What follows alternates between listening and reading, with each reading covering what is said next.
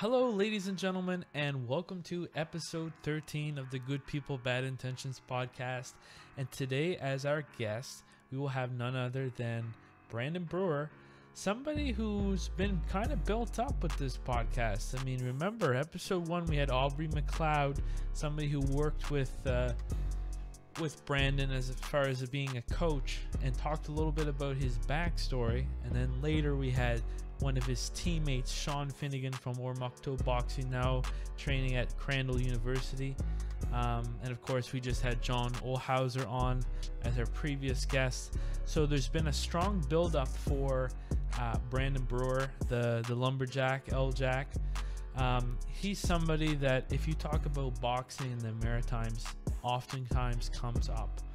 He's kind of done it all. He's been obviously a fighter, a boxer. He's been promoting. He had his L-Jack promotions that a lot of people in the pro scene in the Maritimes have fought on, including the likes of Ryan Ruzicki. And then we also have the fact that he's expanded beyond just his boxing and promotion. He's now a co-owner at the Coach Lab training, and then he's also a realtor. So I'd like to talk to him, kind of touch on some of the stuff that Aubrey had brought up in my podcast with Aubrey, get his own reaction, and get the story and the scoop about his upcoming fight against Antonio Napolitano. This will be an upcoming fight in March, so I will also be following up on that. And lastly, we'll be trying to extract whatever tidbits of knowledge he has, and maybe also we can get a little bit of the secrets to his hard work ethic, which I think a lot of us could benefit from. So without further ado, I'd like to introduce my guest, Brandon Brewer. Thank you so much for coming on, Brandon. I really appreciate it. Man, thanks for having me on. I appreciate it. Welcome to Good People, Bad Intentions. My first guest that I had on was Aubrey McLeod, and naturally, like, you came up in the conversation because we were like kind of going back. We were reflecting on Ruzicki and the Bridgerweight title that he went after, and then kind of the fact that, I know you train with Ruzicki, and you actually were the promoter and the main event for some of his beginning fights, right, as a pro? Yeah, absolutely. I think actually Ryan's here training with me right now. He's over there watching boxing. So awesome. I don't know. I think the first three, I think we helped out with. He fought on a couple up here in Fredericton, and then we co-promoted his debut down in Sydney Cape Breton, and that was the beginning of his climb. So yeah. And then Aubrey kind of touched a couple of the bases, because I was everywhere as I go in Atlantic Canada, when we talk about pro boxers, Brandon Brewer is one of the first names you hear. Like, you have a presence around here that I don't think a lot of other boxers have. Like, a lot of people know about the lumberjack and the plaid, and and you've promoted your own fights. You've been on DAZN. You've been you've had cards that have had MMA fights on them, right? Yeah, it's been I've been truly blessed my entire career. One thing about me is I've touched a lot of I guess groups, as far as like I've been to university, I was in the military, I was in the Carver's Union. I've done a lot of things, and I've been blessed to meet a lot of people and gain a lot of supporters along the way. And so once I started promoting, I was supported, right? I mean, I was supported before I started promoting, but once I did start promoting, and the reason why I did was it was just kind of an opportunity. I had a couple, positives. One, it was an opportunity to kind of create a life for myself after boxing, create a brand and kind of put it in the industry that I could, make money off of later in life because we can't box forever. But at the same time, too, it was an opportunity to kind of give back to the sport and give other guys an opportunity to let combat sports, boxing or MMA, kind of have an effect on their life the way boxing has had an effect on my life. You know, I think it's the best sport in the world, and it can certainly turn a boy into a man and turn somebody in a dark place and pull them into the light. So. And it kind of comes across like you're kind of a self-starter. You're somebody that able to get things done, because I think you also have done real estate, right? You've had like the LJAC real estate. You've had promotions. You've always jumped into things that you think you can do, and I think that's really awesome. That you're not just a boxer, but you're also developing all these other skills and business opportunities.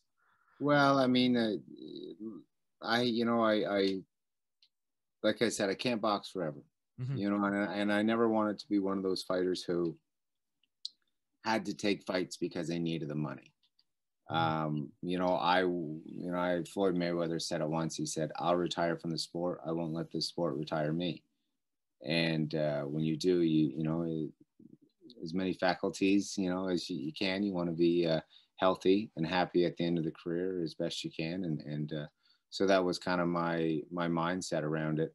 And I never got I started boxing so late that I had done a lot of things prior to, and I never got that degree. I never got that license or anything that I could kind of hold on to when I was done training. I didn't want to go back to hammering things and in the minus 40.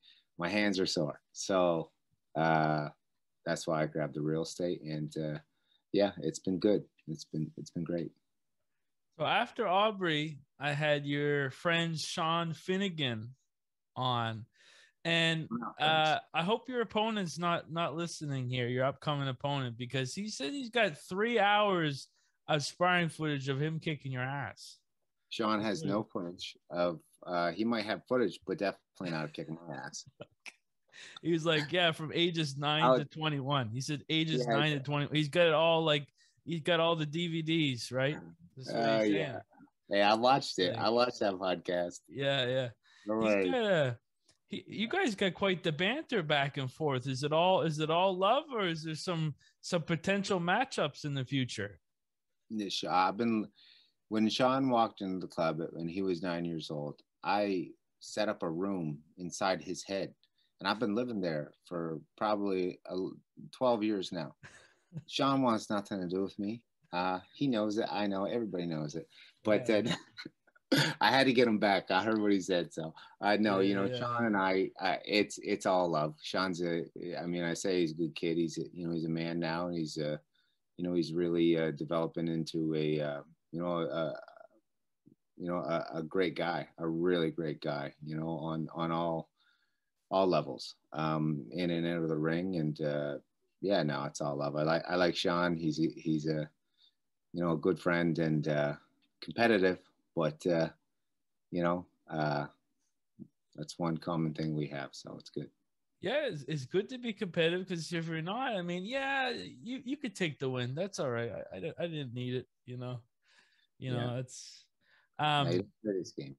Yeah. And I was like, during that conversation, obviously he was saying like how much he looked up to you, and it was kind of interesting too, because I believe around that time, did you guys both start around the same time but just different ages? Yeah, right around the same time. He was 9 and I was 24. 23, 24 or something like that.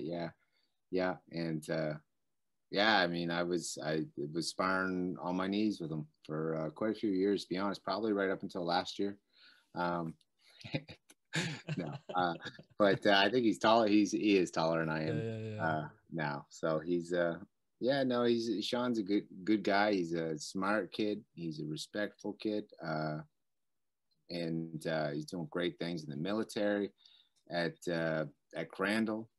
And I mean, picking up track and field and winning gold medals nonstop. So Sean's got a bright future in whatever he decides to do. So you mentioned that you were enlisted. Were you like in an NCM role? I was in the reserves, one The RMBR. reserves. Okay. Yeah. Was that the one that's by Ormocto or same one? Yeah. Same one that Sean is in. Oh, sweet. Because like the reason I kind of got in contact with Sean was there's a period of time when I thought I wanted to join the army, and like I was like, wait a second, there's like this really cool boxing gym that's not too far from, you know, the base or whatever.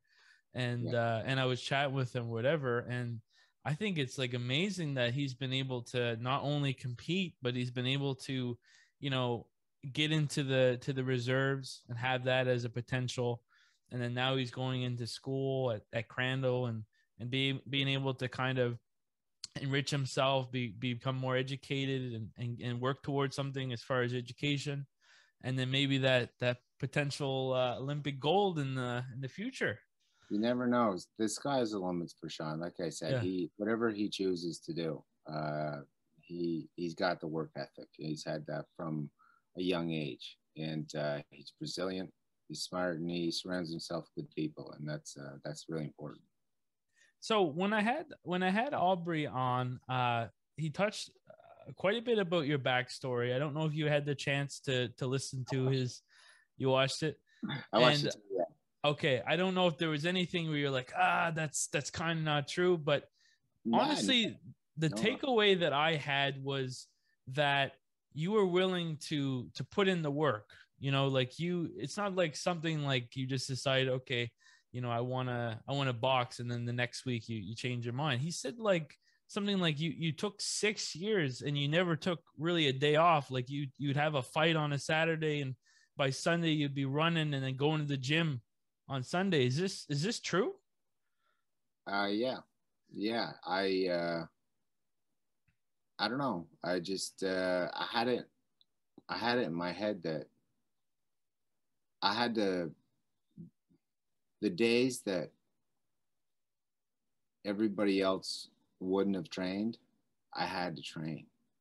Because I mean, Aubrey and I talked, and you know, I did say, I remember, like, what do I have to do, you know, in order to really make a run at this? And he just said, you have to outwork everybody. And so I did, you know, I did. And I knew I was, you know, I sacrificed everything. Like, I mean, I couldn't have put more into it, you know, and it wasn't, you know, it wasn't, I mean, it wasn't easy, but I mean, any good thing worth going after isn't easy. And I enjoyed it.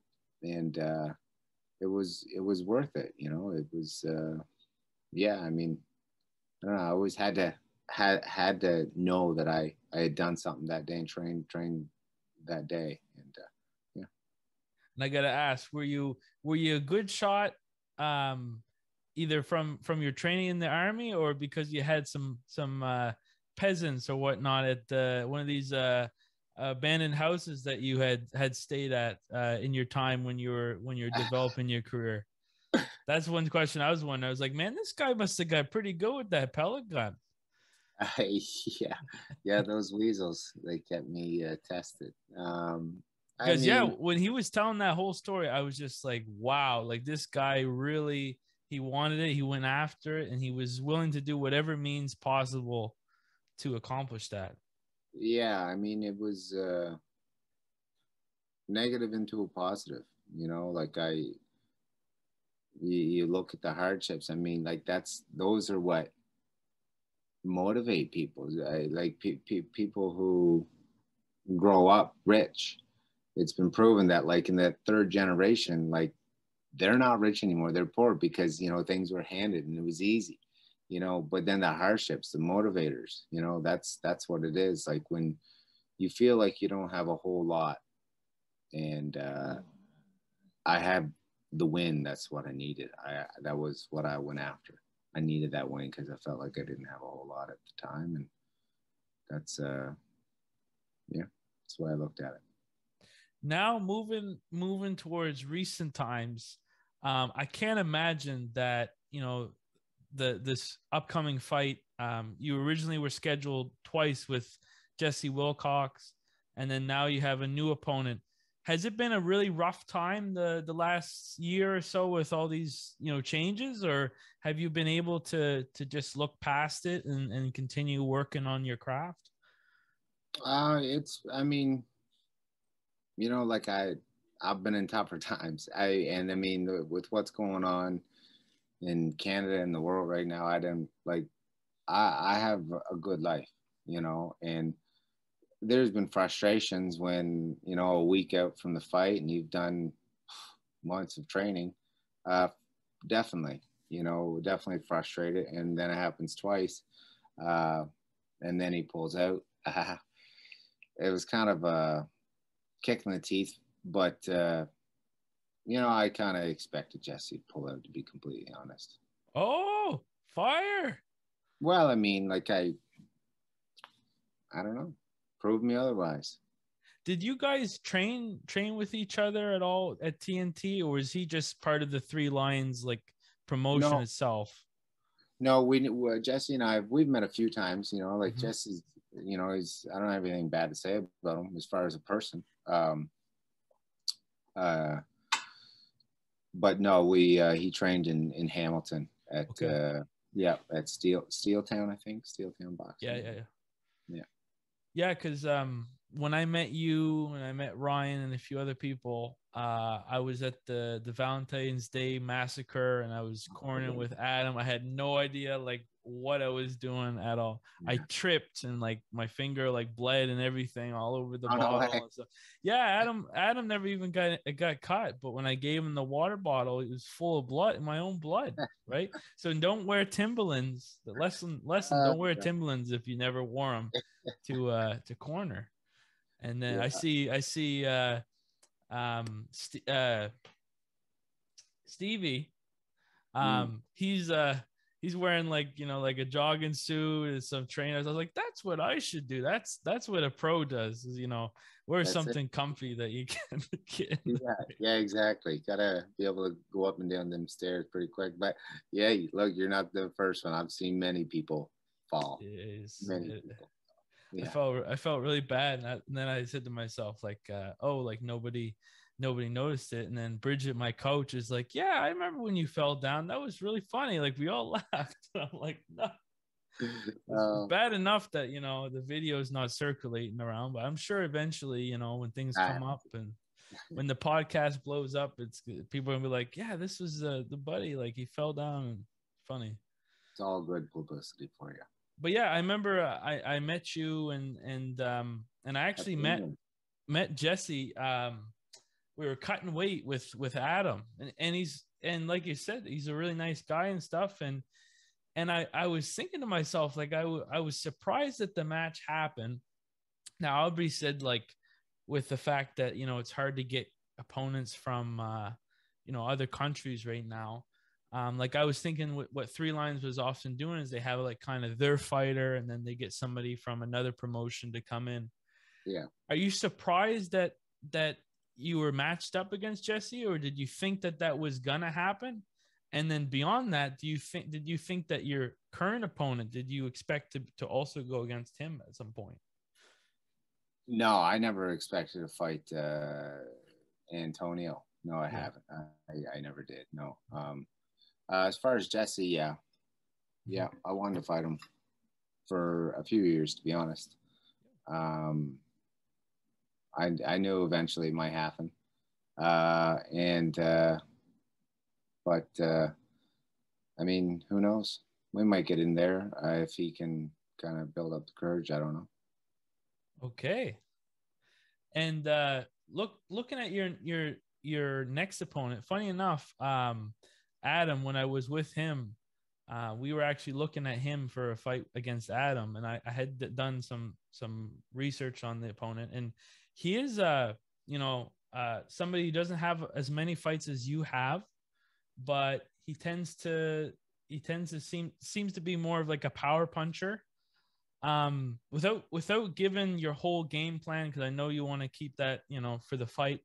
like, what's your assessment of your opponent? Like, do you see this as a fair matchup, or do you see yourself as having way more experience? I mean, every fight's fair. I mean, like Antonio, he's a good athlete. You know, he's an explosive athlete. I think he's a strong kid. Um, good puncher, decent speed. But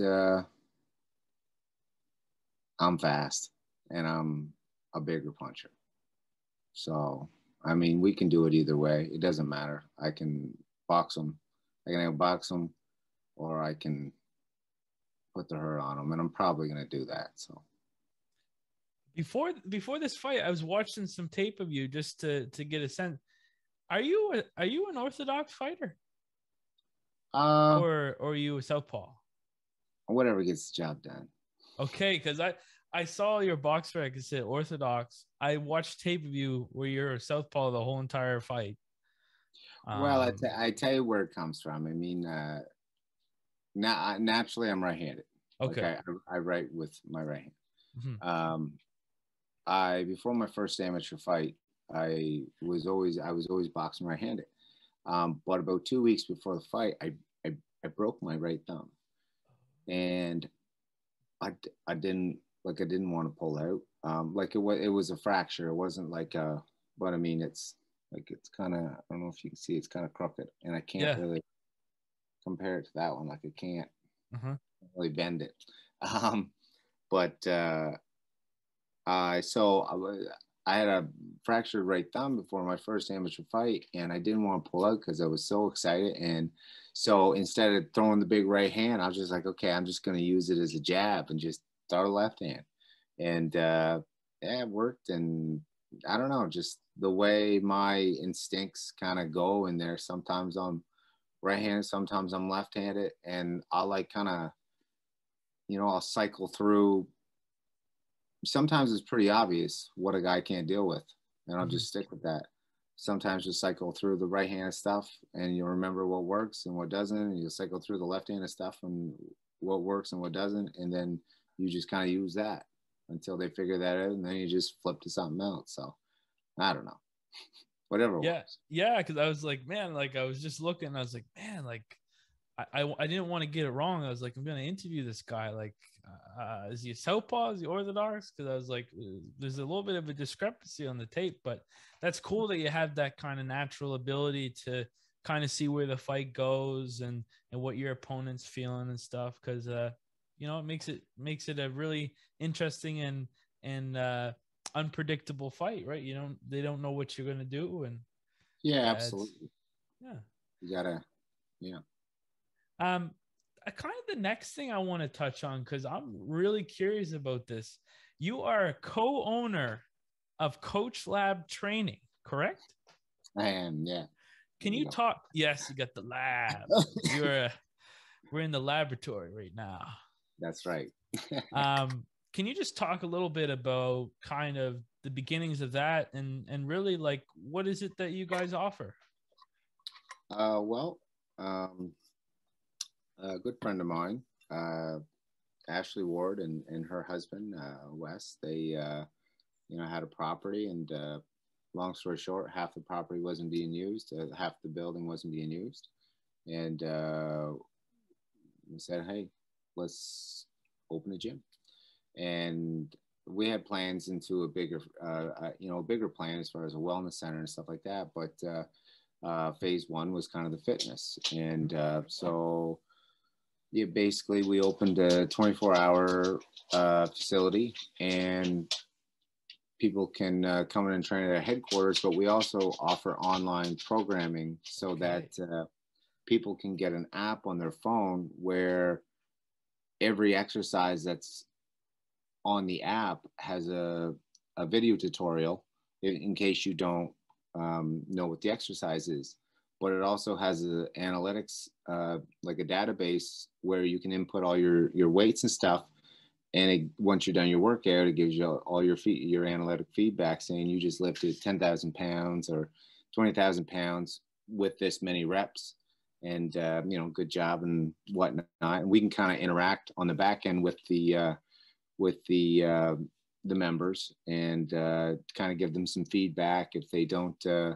If they have a bum knee or something, they don't want to do a certain workout, we can give them a modified exercise. But the workouts are also designed to be able to modify to do with minimal equipment, so you can do them at home, or you can use them at any gym, like any big, like Good Life, any big box gym, any other gym.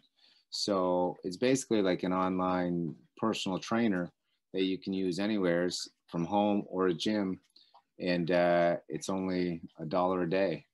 Oh, wow. $29.99 a month. Yeah, so it's kind of unique. I think the number one reason why a lot of people don't go to a gym is because they don't really know what to do. And and then the number one reason why a lot of people don't get a personal trainer is because they cost like $80 an hour. So if you can kind of fix both problems by guiding people on what to do at a cost efficient price, then you kind of you're pulling people off the couch who don't want to be there but can't afford or don't have the knowledge on what to do when they get to the gym. And I think this is also really important with all the uncertainty around the gym. Sometimes having that extra security, no, just got to keep my iPhone. I mean, that's giving power to everyone, that they can just personal trainer right there. Yeah. And you have to pay extra for LJack to do the demonstration of the rep, or is there an appearance in a couple of them, or? No, there actually is. Actually, I give some boxing tutorials. Oh, okay. Yeah. So they can get some boxing tutorials if they subscribe to the app. I'll drop it right now. I'm gonna give you the website just so we're on topic here. Okay. What is it? The lab.health. So I mean, the lab.health. I like the .health. It's like, absolutely. In case you thought it was something else. Well, physical health, and mental health, same thing. We have to, especially in challenging times like today, everybody's locked up. At least they can get a workout in at home. Yeah. Kind of taking a step back to what we were talking about earlier about the earlier days, because I talked to Aubrey about this, but it's one thing that I talked to him, but then to talk to you. What kind of gave you this extreme work ethic and determination that seems to, no matter what kind of goal you have, you keep going towards it? Was it something like some people that you grew up with, your family, your some friends, or? Yeah, I mean, my dad and my stepdad are both lumberjacks. And no matter where I was chopping wood. And my mom is just one of the hardest working people I've ever met. And everybody in my family, they're all just workers. I mean, we're from Nakwik, home of the world's largest axe. So you don't grow up in that type of environment without work ethic. So world's big. There's the biggest axe in the world. Google Nakwik, Nakkawic. Home of the world's largest axe. Just type that in and you'll see it. Oh my goodness! There you go. No wonder, because I was thinking to myself, like, maybe like he watched one of those Floyd Mayweather like Showtime workout things when he was just splitting the wood. That I respect it, but Floyd, you come up and I'll show you how to swing that axe. Well, it was like I thought it was kind of funny because he was like getting him like brought to him like just to hit it. And I'm like, okay, The concept is, enough. I mean, it's a workout. No, yeah, and I wasn't trying to take it away from that. I was just like, yeah, well, and I imagine with a lot of your lumberjacking and cutting, like it was probably, did you have a wood stove, or did you have a help out with the business aspect of cutting wood? Yeah. I mean, I grew up with my mom and my stepdad for the most part, and we had wood stove there. And I was the guy to fill it and throw all the wood in. And, if I got in trouble at school, I had school suspension and to the woods I went.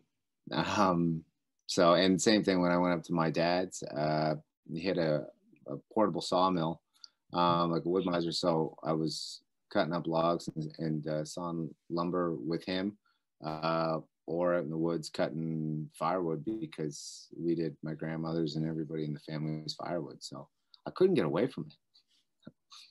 And one of the guests I had, Reed Primo, the fighting farmer, up and coming talent from Nova Scotia, Oxford, Nova Scotia. Uh, he's really into the wood as well. He talks about kind of the discipline and the hard work that goes into, obviously like harvesting your own wood, putting undercover, all that stuff that you said. So would you say that to some extent, being around the lumberjack business, it kind of influenced that work ethic? It made you Oh, stronger? absolutely. You don't know it until, because it's what you know. You Mhm. only assume that everybody else is growing up that way. And, and then when you grow up and you get, I don't know, say in the gym, maybe like I don't know. I was never afraid of work. In Mhm. fact, that like I kind of embraced it. The more you kind of hate it when you're younger, because I mean, most kids don't like to work. You grow up that way and you kind of, as you get older and you start working with other people, and I've worked with some great people, but you realize that I don't know. I was just willing to go a little bit further and a little bit longer and a little bit harder than some of the other guys around me, I guess. And then you build strength off that. You realize you're like, okay, you build confidence off it, and yeah. And I know you also worked in construction. Do any of like the tradesmen that you worked with, tradeswomen Mhm. that Yeah. you worked with in the past, do they still keep in touch with you? Or they like Oh, yeah. are they proud of you and what you've accomplished and what you've been able to, do with boxing? I mean, it's kind of a mutual respect, because I mean, like I was just talking to a couple of my friends here last week, and I mean, they've done great things with, in the Carvers Union, and other guys own their own businesses, building homes and electricians, and it's mutual respect. But yeah, I'm definitely stay in touch with a lot of them. A lot of them lifelong friends, and it's fun to catch up. I don't really. I guess nobody's going out and doing anything too much fun there these days. But I do try to stay in touch as much as I can with them. And yeah, they've been to all the local fights and some of the ones further away too. So it's fun. Going back to talking about, LJAC promotions and stuff. I'm just curious, like when you were promoting a card but also being like the main event, was it hard to focus on the fight itself, like when you had all these different moving pieces that you also had to deal with and all that stuff, like looking back? Looking back, I don't know what I was doing. Uh-huh. Like I honestly, I don't know. Like it was a matter of probably we did three, four, we did like 7 shows, Mm-hmm. 8 shows, and it was just like that. Because as soon as one got done, it was on to the next one. And so it was, I don't know what happened. I don't know what I was doing. Like I would Uh-huh. never do that again. That was the most, like, honestly, I all of a sudden after 8 shows and, a few years later, my body was burnt out mentally, emotionally, physically. I was just done, and it served its purpose, and there's certainly no regrets at all Mm-hmm. because everything happens the way it's supposed to.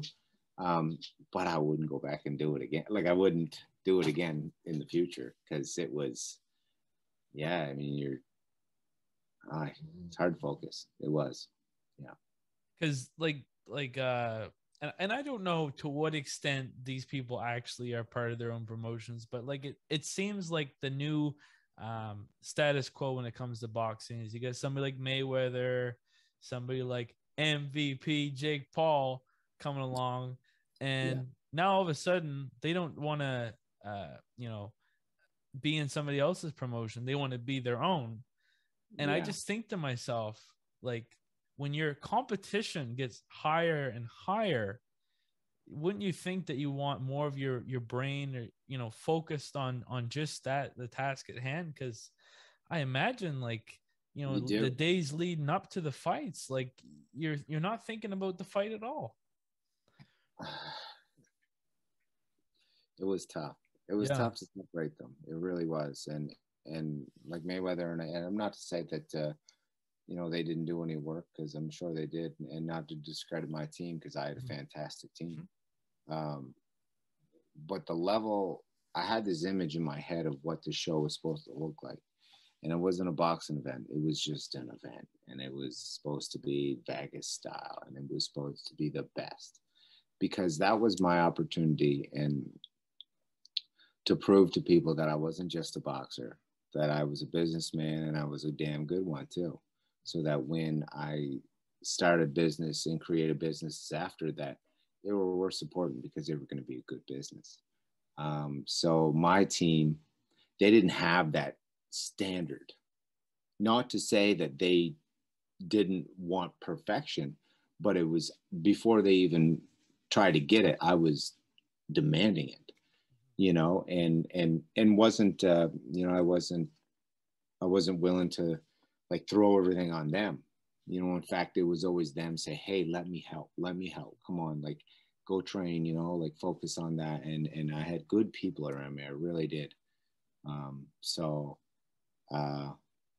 yeah, I mean, I get that fighters want to, get a piece of the gate. That's what they want to do. They want to get a piece of the ticket sales at the promoter. And I can respect that, but I don't recommend being the lead runner on that. Get a team behind you, a good one. So I had my second guest, Kyle, the real deal McNeil, which I think he's fought on at least one of your cards, correct? I think so. Yeah, I think Kyle. I can't remember.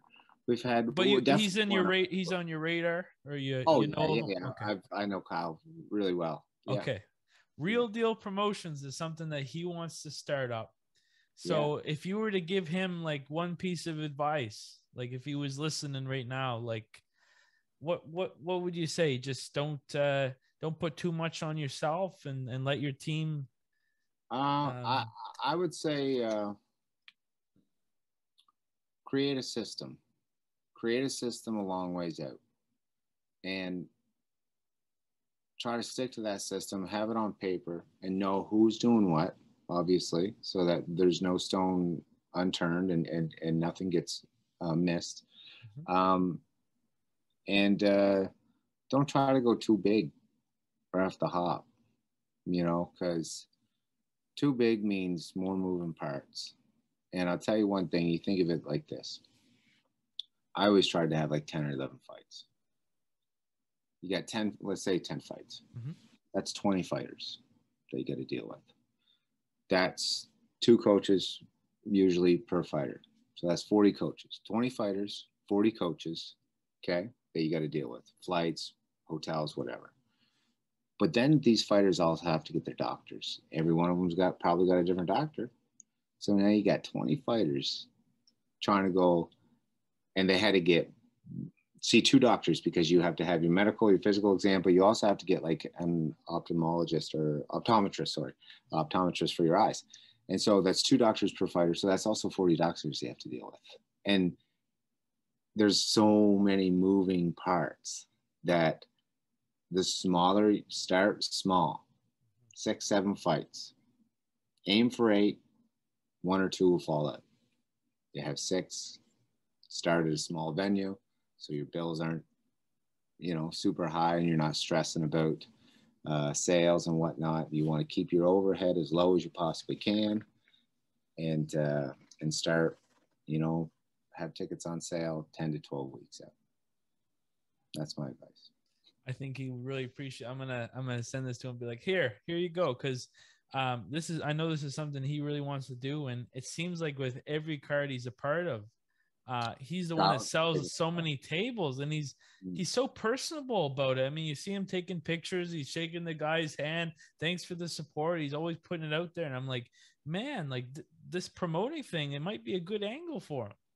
I think Kyle, I mean, of all, I know a lot of fighters, and I think Kyle would be one of the best promoters, 100%. I think his challenge would be taking on too much himself, because he's a worker. Kyle's a hard worker, but he can do it. I know he can do it. He's a good ticket seller, and like you said, he's very personable with people, and yeah, he's a smart guy, so he can do it. And kind of getting to the closing topics, one thing that I also find really interesting that you touched about earlier, and maybe there might be somebody listening, I know for me too, like there's a lot of people that get into boxing at a really young age, right? Sean, 9 years old, now he's 21, so he's been around the block. But you had a little bit of a later start, and you had a lot of success in boxing. And for anybody listening, is there an age that is too late to get into boxing, or can we all kind of take that advice that Aubrey had told you, where you just got to work your butt off and make up? Well, no, there's no age. Because you get into boxing for what? The goal is going to be different for everybody. Mm-hmm. I would recommend, somebody who's in a seniors complex. If somebody's coming over willing to hit the pads for you, absolutely. Because I tell you, like it's just such a it releases endorphins, is a stress reliever. It's a good feeling, and to get that release. As far as competitors, I've known people getting in the mid 30s, late 30s, and just wanting to have that one fight.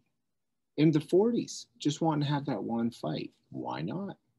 Why not? As long as you have a good coach who's going to match you up accordingly and make sure everything, you're not feeding you to the dogs. Like, yeah, I mean, even your 50s, like it's no. And the thing is, what people need to understand, and this is it kind of knocks the stigma away from boxing. Like, so you get 100 people, and maybe 100 people go to the box club. Maybe we'll say less than 5%, probably. We'll say 5% end up wanting to spar and just try it. And then maybe 1 or 2 out of them actually want to go and fight. So 2%, we'll say, actually end up having a fight. Probably less than that. So like boxing, people say, oh, you should go try boxing. I'm like, I don't want to get punched in the face. You're like, that's not, neither do I. Neither do I. But like boxing is for everybody. It's such a good stress reliever. It's such a good for your mental fitness, for your physical fitness. It's one of the best workouts as far as strength, agility, conditioning, and stress reliever. I think it's the best sport in the world. So everybody should be getting into boxing at every age. Because I had John Olhauser on. I don't know if he's on your radar, but he's the coach. John. Yeah. Okay. He started later than most. Absolutely. And you know what? He's taken it with a stride. He's coached some really great fighters at Crandall University. He got announced that the Bahamas national coach too. Yes. It's Bermuda. Sorry. Yes. Yeah. I made the mistake because I was reading the headlines while talking to him, which pro tip, don't ever read an article while trying to talk to somebody. But it's going to be in Ecuador, the tournament, but for Bermuda with an upcoming guest I will have on is Adrian Roach. So I will have him on soon. And he's got the whole story about the fact that he's kind of like Bermuda's hope for getting some hardware, some medals in the next 2024 Olympics. So like storyline wise. I mean, it's Very obviously talented. a big story for Bermuda, but it's also a really big story for New Brunswick and the Maritimes. John's doing great work down there. Like that whole Crandall University and the boxing team is just, I mean, they've got one of the best guys in multiple countries. They're training now, and John's ambitious. He's a good guy. He's very good with people. He's great with the fighters, and just a good group, good energy down there. Yeah.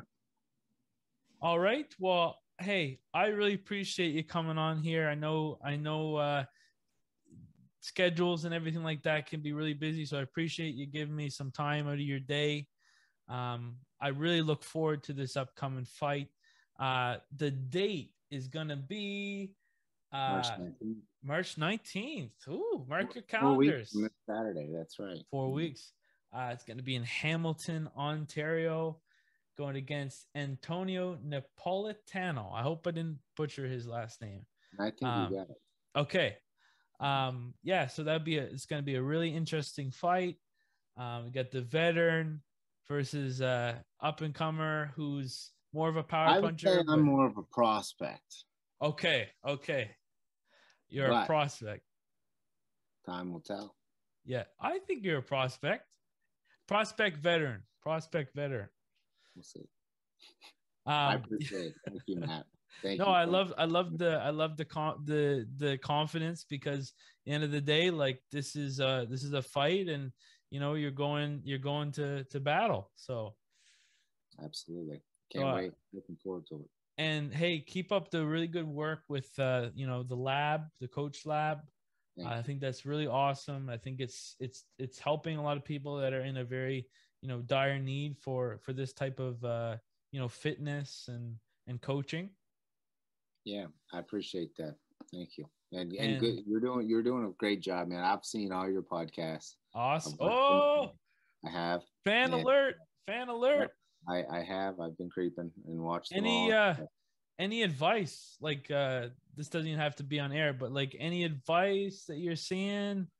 You know what? Like I'm pretty critical on things. But I'll be honest. You ask the right questions. You don't drag on. You got good people.